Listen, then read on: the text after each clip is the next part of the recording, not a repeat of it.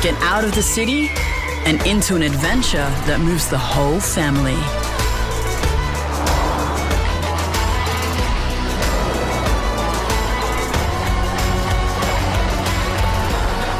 Prepare to be moved. The all-new Nissan X-Trail.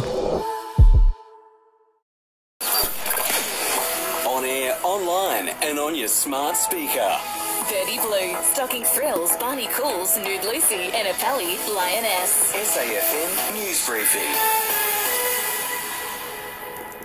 Hi, it's Dan Flake here with the latest. The budget surplus was a little over $4 billion at budget time, then it jumped to close to $19 billion. Now Treasurer Jim Chalmers says it's likely to be even more than that. We now expect that the surplus for last year will be around $20 billion and likely north of $20 billion. Despite the news, the government's not working on a new cost of living relief package, arguing that banking the benefits will be more beneficial for the country moving forward. Federal police have charged 2 men in relation to the discovery of close to 1/4 ton of cocaine found hidden in the hull of a yacht in Townsville in Queensland. The pair were arrested at an apartment in the ACT. It's also claimed close to $300,000 in cash was recovered. AFP Detective Superintendent Adrian Telfer says investigations continue. This investigation is still ongoing. And obviously the origin of this cocaine is something that we'll be inquiring into. Authorities are investigating following a suspected shark attack in Western Australia. It's thought it's played out at a beach near Margaret River in the state's southwest. One person has been taken to hospital in a stable condition.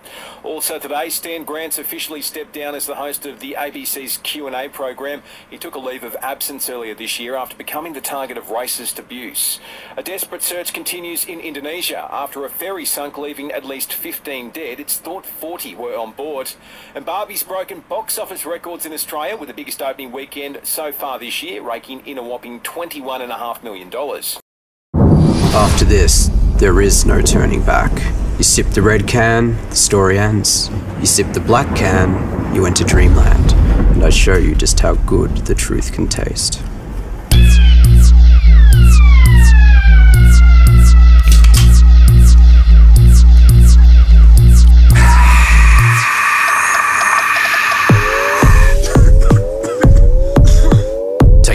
Max Taste Challenge.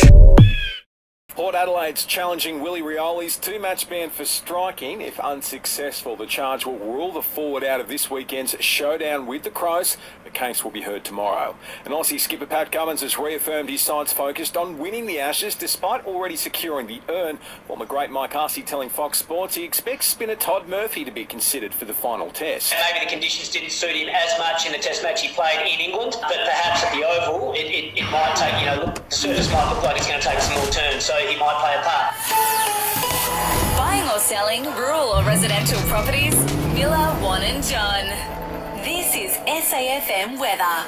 A shower or two for the rest of Monday across the Limestone coast, 14 degrees the top, down to a low of 7 tonight, then cloudy and a top of 15 degrees tomorrow.